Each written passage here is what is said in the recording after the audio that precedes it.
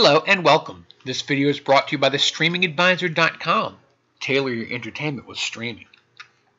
What we're looking at here is the Roku Express Plus. The Roku Express Plus you might have heard of because it's only available at Walmart. So you might be seeing it in Walmart catalogs and it's saying exclusive. And that's what it means. It's because this is only available at Walmart stores. You probably find it online also through Walmart. But that's where you get it. You don't get it from Roku.com. But now that we've got that out of the way, I want to tell you about the product itself. This is basically, it's an entry-level Roku player. And you can tell that it's an entry-level Roku player a little bit in the navigation.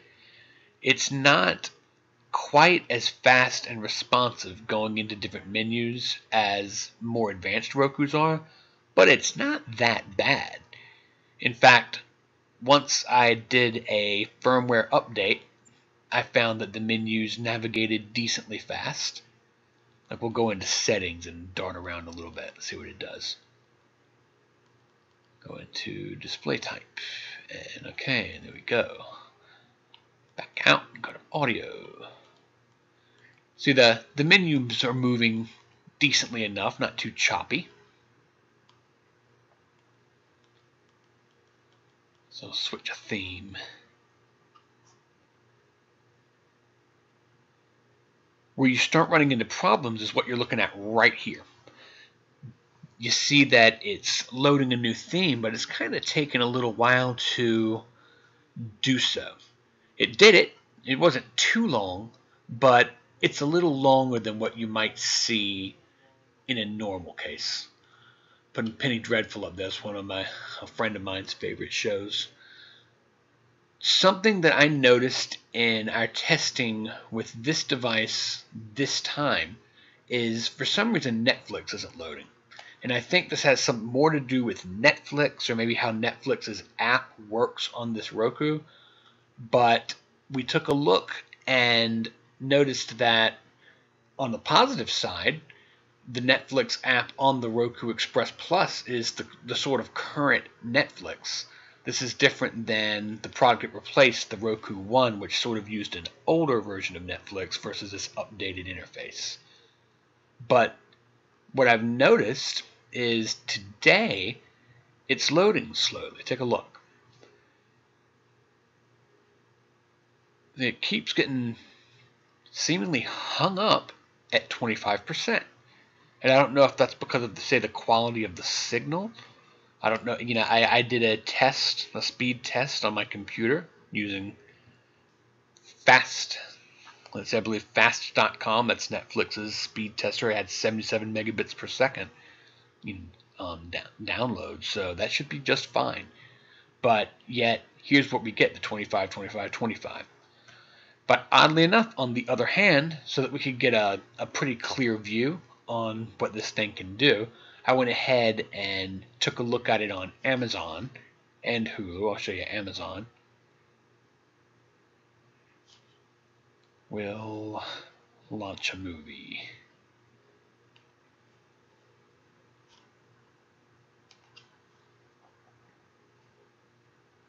And you'll notice it just gets started. Looks good. Good, good playback. Same thing with Hulu. Gonna launch it.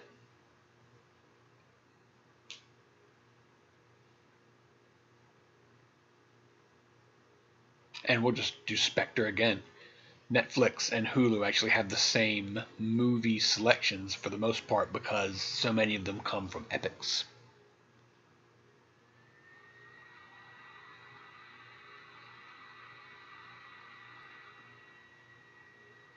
See, and again, it loads. No problem. So, whatever is happening with Netflix might just be localized to Netflix at the point of testing. I just haven't had any luck with it. I don't know why. I even tested Netflix on my computer and on other devices to see if I had the same problem, and I didn't. So, can't tell you exactly what's happening there. On the other hand, Sling TV, of course, it's a live TV service. Want to take a look at how that would work, because a lot of people, want to use these things for cable cutting and various things like that. And so you want to know, can you use something like Sling TV? And let's see, we'll just launch this game here. This isn't a live sports. This is a replay from 2013. It looks like, for those who like to watch 3-year-old football games. It loads, no problem. And let's try an actual live feed. Let's see. What's something that's just on? Check out a news source.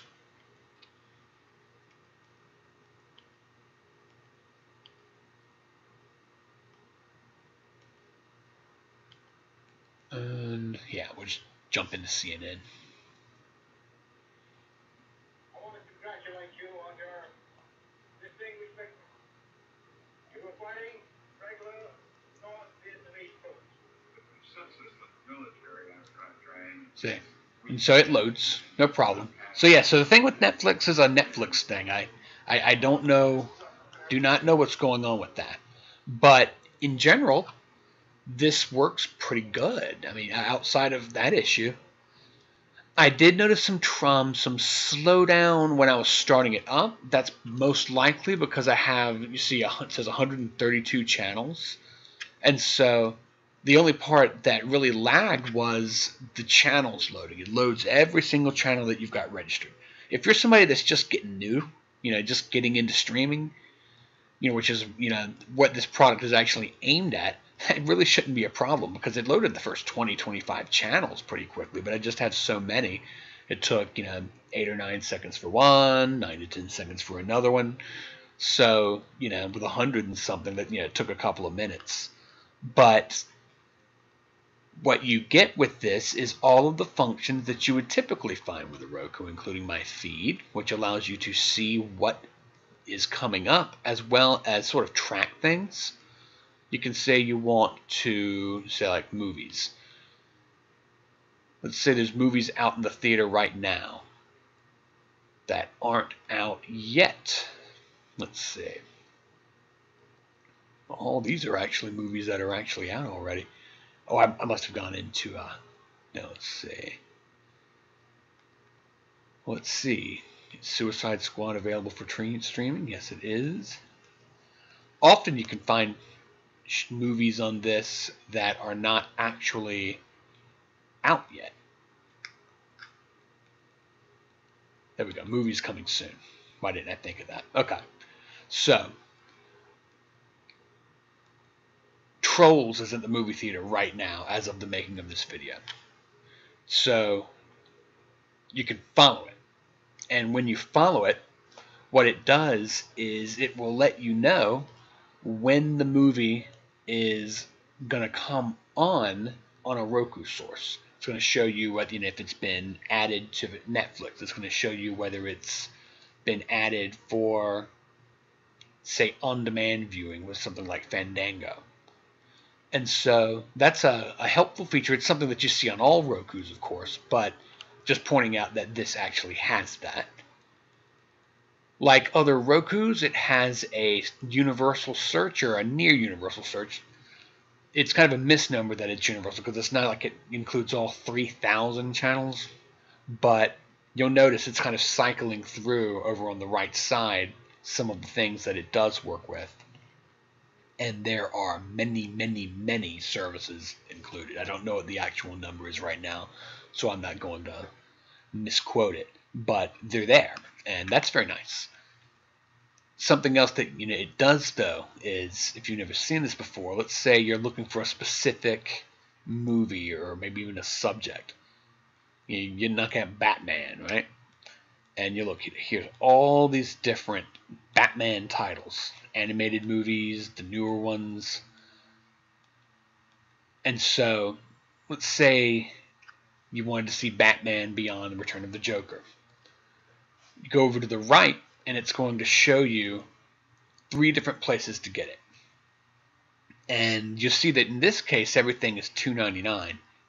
But now and then you'll run into something that is completely different. You'll see something with $5 difference, or maybe something is free on one service and costs money on another one. So look at the Shining. See how that one works. Oh, same prices on everything, but you can also buy it. See, that wasn't an option with the other, so you could choose to buy it and own it, or you can watch it for $2.99. But you really don't want to go buying something that, say, you could watch for free on Netflix, or if you had it on HBO and you just didn't realize it. Oh, I don't want to go Shining again. Let's do like House of Cards. That should come up on Netflix and Amazon here. Okay, here we go. House of Cards. So season 1, let's say 13 episodes on Netflix. 13 episodes on all these different places. But when you look at it,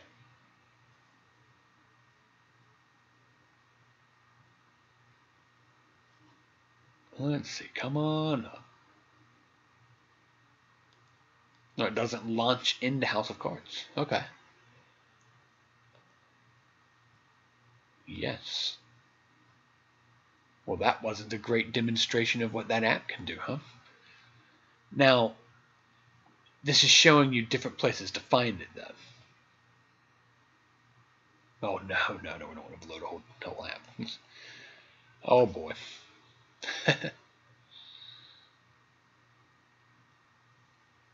Well, it's going to load Voodoo for us. Didn't think about that.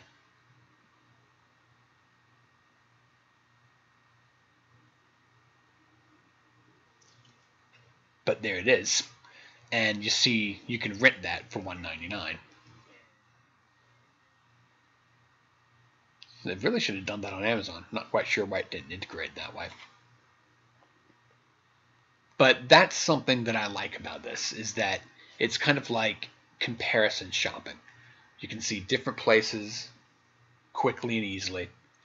And, the only reason it took Voodoo as long as it did to load is because I had never loaded it before. Any app, the very, very first time you load it, when you have to sign in and things like that, it's going to lag. So be prepared for that. It's not that big a deal. Once things are set up, they're set up. But in general, you see, this is a pretty good looking system. Like, once the Netflix issue is taken care of, I'm sure they'll do it as soon as possible. Let's see, Film on TV. That's a live channel. We'll see how that one works. Of course, they've actually got an official Film on channel now, so wouldn't surprise me if they might have dropped service for the private channel, but maybe they haven't. Let's see. Yep, loads, no problem. So you see, this loads. It loads just fine. Now, other information you're going to need to know about this device: it is only wireless. You can only connect with your Wi-Fi. It doesn't have an Ethernet port like others. The remote looks and feels like any other Roku remote, but you do have to have a line of sight with your device. That means that you have to be able to see it. You can't hide it in the back of the TV. You can't, and you actually have to have the front of the box facing the remote. It's a very little box, though. It's actually a little rectangle smaller than the remote. But in general, this is a pretty good device, especially for people just getting started. One of my very favorite things about it is that it comes with a free HDMI cord, and it comes with free AV cables, or RCA cables. That's those red, white, and yellow cables. A lot of people use those for everything, like VCRs and DVD players back in the 90s. But if you still have a television that isn't an HD TV, you're not going to be able to use an HDMI cord to connect it. So it's actually a very nice thing that Roku sends that along.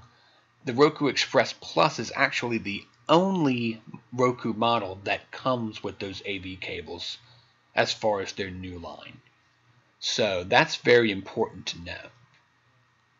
That's all included in the price. The normal price is like $40 at Walmart, but who knows? When you see this video, they might have dropped it by $5, or it might be on sale. So don't try to tell me I'm lying to you or something like that. But that is what the actual price is.